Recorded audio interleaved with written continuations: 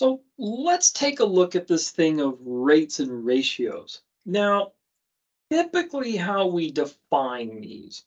Well, let's take a step back. Let's look at fractions. So a fraction,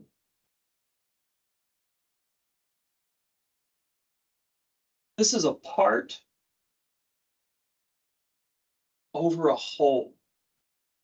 So like if we're talking about pizzas, say we have a pizza and all the other slices have been eaten except one, we have part of the pizza, one slice out of the whole or total of four. So this is what a fraction is. Now, a ratio is kind of like a fraction. It's where a fraction requires something being a part of something else. A ratio is really comparing two quantities of the same kind of objects or sort of subcategories. So for a ratio, suppose we have this. Let's say we have basketball games.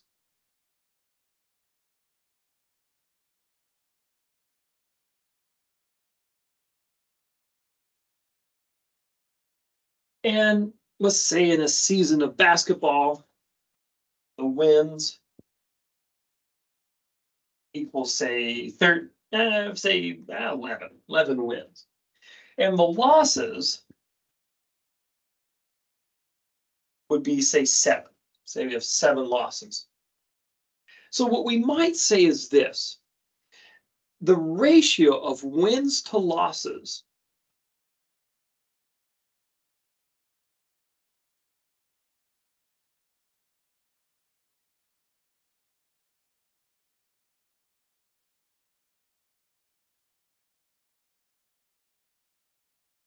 well, we would write this as 11 over 7. So what a ratio does, it takes the same quantity, basketball games. So this is the main quantity. And we have these two subgroups of basketball games, wins and losses. And so we compare those. So we could write this as 11 over 7, or you'll see it written as 11 colon 7, or it'll be written as 11 to 7. So in essence, we're comparing two subcategories of the same type of objects.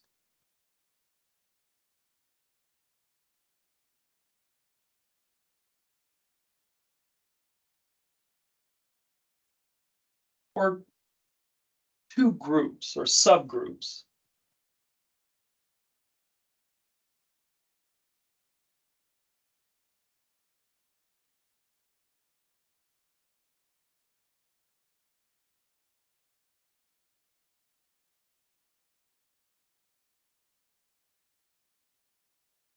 We're going to compare two subgroups of the same types of objects.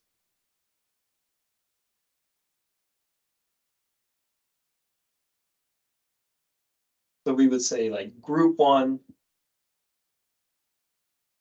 over group 2. And then we can rewrite this as group 1 colon group 2, or group 1 2. But these two groups, these two subgroups, I should say, they're members of a bigger group. So like for basketball games, we have wins of basketball games, losses of basketball games. Won basketball games, lost basketball games, those are all basketball games. We just took basketball games and divided them into two subgroups and compared the subgroups. Same thing, say, with cars. You know, the group overall is cars, and then the subgroup might be red cars, and then another subgroup could be blue cars, and we compare red cars over blue cars. The last thing we're going to talk about are rates.